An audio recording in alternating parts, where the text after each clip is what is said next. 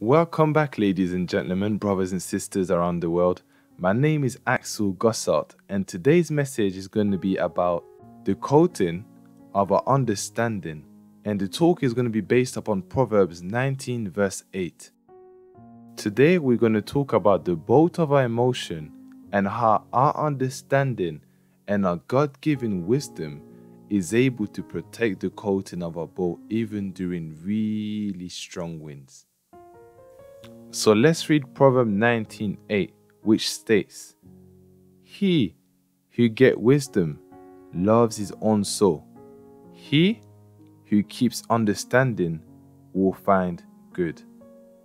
In order to get a greater understanding, let's look at some definition of certain words, such as the word get, which means in a Cambridge dictionary in the United Kingdom, to obtain, buy, or earn something, while the word keep means to have or continue to have in your possession. Getting an understanding of the word utilized is really key in order to have a good understanding and breakdown upon what those words bring into the verse. And I believe today God really is going to be speaking about the wisdom and our understanding so that we might utilize it in periods which might be chaotic as a coating to protect us. And I believe God really wants to teach us a process and also an understanding upon how to keep the understanding from the circumstances or the environment we grew up in or the action that we lived, and to go and get that wisdom from the same information found in our understanding. And in the first verse, it is really key that God uses the word get next to the word wisdom. He says, "He who gets wisdom loves his own soul." And I believe what God revealed to me is that soul is just not the soul that we think of, but it's about our deepest emotion and deepest feeling.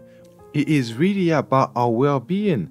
God is saying that for you to not go through the same journey, the same process, going through the same hurt and be disappointed in the same situations over and over again, we require to go and get. So it's actually a process. God is awaiting us to go through a process in order to get the knowledge, that value from the experiences and what we've lived to turn into wisdom. Better in mind that the definition of wisdom is knowledge or experiences applied for good judgment. God wants us to have a good armor, but now it is our responsibility to go and get it. We need to dive into that forest, the forest of our feeling. It might be something that disappointed us or something that really hurted us before, but the why it is there is because it brings value. Seeing a vision of God or having a vision of God is about seeing the positive in every single situations. And I'm going to bring some scriptures regarding that. Let's read Deuteronomy 8, verse 15 and 16, which says, "Who led you through that great and terrible wilderness, in which were fiery serpents and scorpions, and thirsty land, where there was no water? Who brought water for you out of the flinty rock? Who fed you in the wilderness with manna, which your father did not know, that he might humble you, and that he might test you, to do you good in the end?" So God is clearly saying that He is able to test us. He will make us go through a certain wilderness, but He will give us the ability and give us the resources to go through it. But now it is about us going to get that wisdom. God was saying that it is an active journey. It is not something that we're going to sit down. There's no point you crying over what happened to you, but it is your duty in order to go and get the value from the experience. It is for you to make that sacrifice so that you might go on that journey and find the value of the experience. Don't stay here. Stop staying here. You are a disciple. For you to be a disciple, you have to see everything that you've been through in the eyes of Jesus Christ, in the eyes of the Father. Jesus Christ Himself had to go through the wilderness for 40 days. He Himself had to go through the cross of the Calvary in order to bring us life.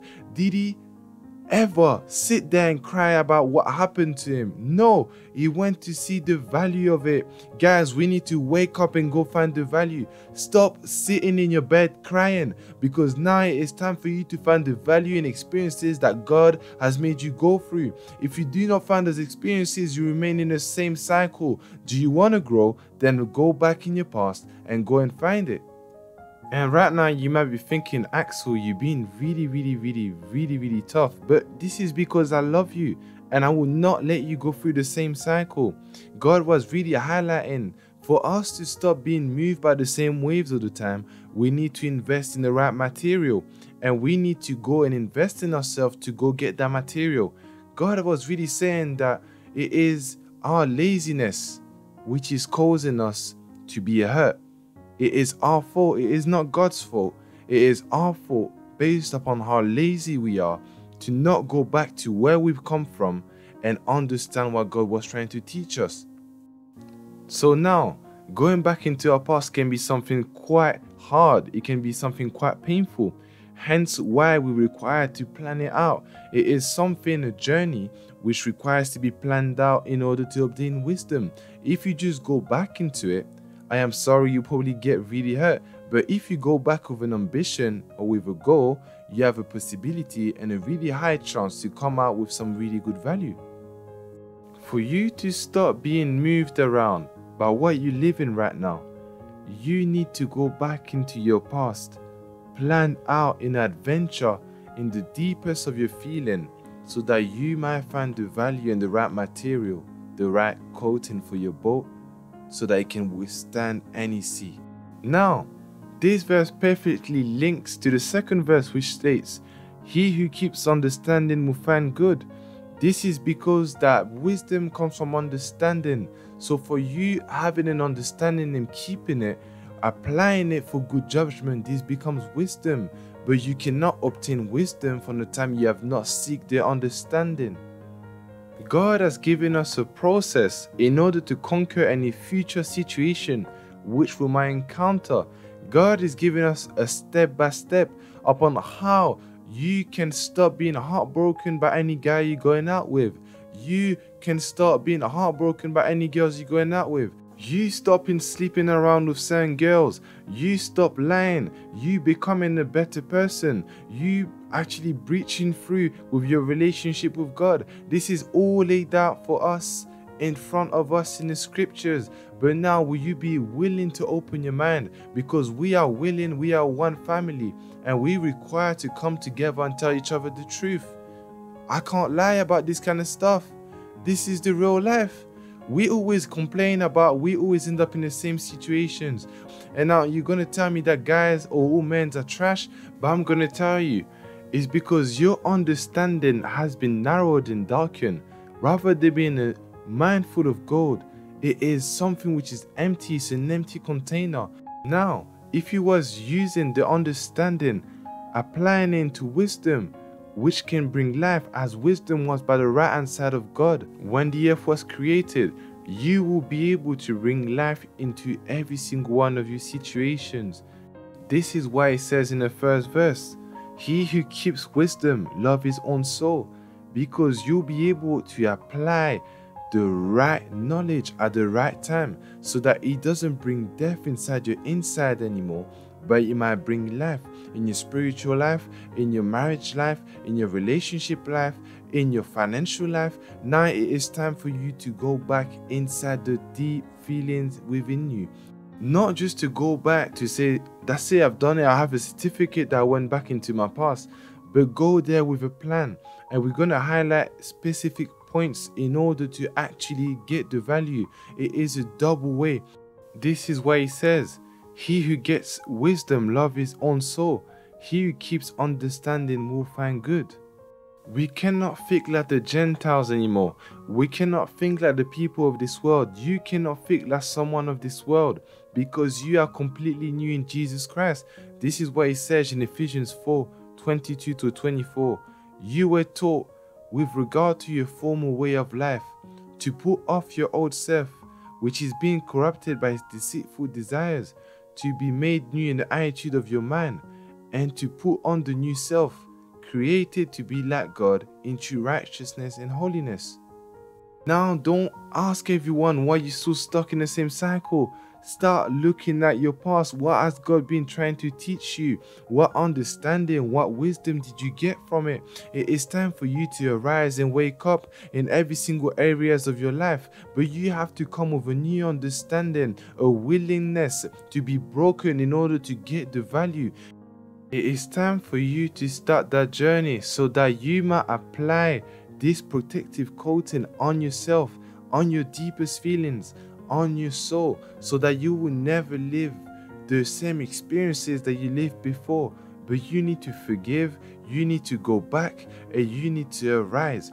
This is like your resurrection. This is you coming back up. This is you going to the, oh my God, this is like you going back like Jesus did to the tomb for 3 days and coming back with the keys of life, with the new promise of the Holy Spirit. This is you going back down into your darkness. God has already given you the key. So what are you waiting for? God, Jesus Christ, went for the key in hell, meaning that he has conquered anything which comes from below, which means that you have the ability to find the value from the past, which might seem like hell. But right now, you need to arise. You need to start thinking. You need to go through that resurrection bit. Don't mind being crucified, which is what God had to go through. This is what Jesus had to go through.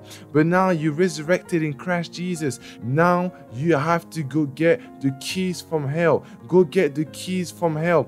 Jesus already given it to you. Now you just have to reach out and keep it. Stop using hell as an excuse, which is not going to enable you to go forward or even break through in your life with your relationship with God.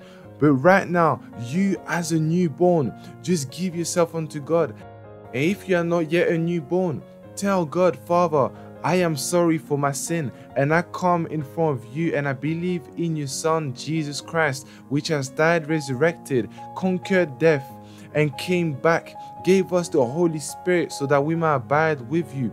Oh Lord, I say thank you for what you've done, and I accept you, and I accept Jesus Christ as my Lord and Savior.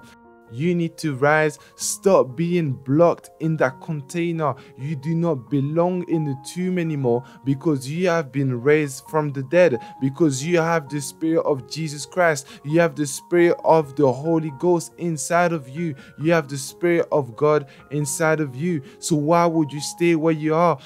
You have not been told to stay on earth to suffer. You have not been told to stay on earth to just live as it is, to just be overwhelmed by your past, or just completely bashed away by the sea, or bashed away by the wind of the storm. But it's for you to be secured in Christ, which is what it says in the Bible.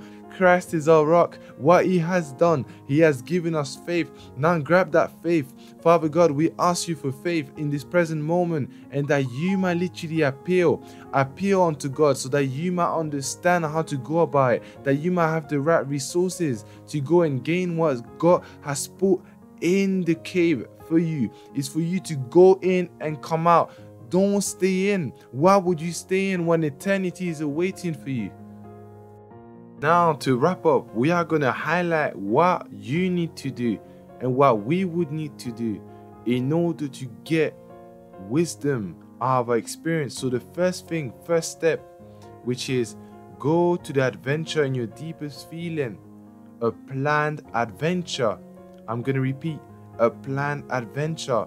Have an aim. What do you want to get out of that experience? Already set your objectives before you go, otherwise you might get lost. Second thing, once the understanding or the value has been obtained, we need to keep it.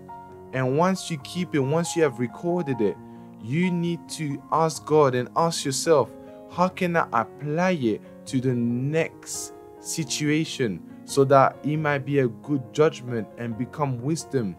What you have learned is just knowledge. It's only stacked in your brain until you use it on earth. When you use it on earth, it brings life because it becomes wisdom. While it is in your head and not being applied, it is just an idea and information, aka data. God is saying that we have the solution for most of our emotional breakdown. You can do it, brother, and you can do it, sister. Not by your own might, but because God will be here for you. Just humble yourself and planify how you can be efficient with what God has already given you, because God is always trying to teach his kids and delight in the discipline of the Father, and do not resent his rebuke, because the Lord disciplines those who he loves, as the Father the Son he delights in. It might be painful, it could have been a bad experience, but know that God loved you, and God always loved you, and Jesus Christ is here to help you. The Holy Spirit will guide you in order to go to the next step. I truly hope you enjoyed this message. If you did enjoy this message, please send it around and share it with your family around the world.